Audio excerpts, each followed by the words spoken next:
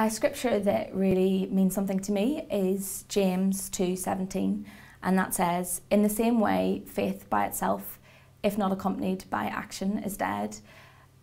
And that means something to me because I feel it's very easy to attend a church service on a Sunday, but it's not very easy to act like a Christian sometimes, or what a Christian truly is.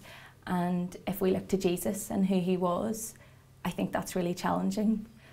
For me, the scripture is really important as well because I feel this is how I learned to be a Christian growing up. My parents are fantastic individuals, and they weren't about the words, they weren't about ticking a box on a Sunday, they were about actions, and they were about showing love to others, looking out for people even when no one was watching. We might be in a church on a Sunday, but for those people who maybe haven't decided to be in a relationship with God, they might never step foot in a church. So it's our responsibility as Christians to act in a way that shows who God is and who he's not.